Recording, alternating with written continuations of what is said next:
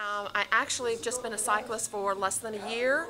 My biggest problem in my training was hills. I was really good at sprints and stuff like that. Hills killed me. And taking Chad's winter training class, I have developed at least 20% better on my hills. I'm not afraid of them. I'm breathing a lot better where I was holding my breath. And I encourage anybody that wants to improve your endurance, your riding, anything about, if you're serious about road biking or mountain biking, whatever you want to do, this is the class for you. You need to do it. Triathlete, done all kinds of events from sprints to Ironman distance.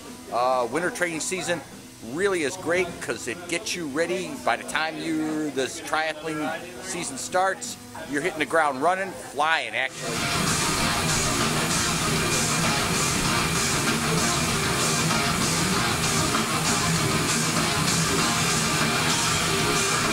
Great training series. It really gets you prepped for the spring classics, as we like to call them. No, this is cross-functional. It's for anyone who wants to ride a bike.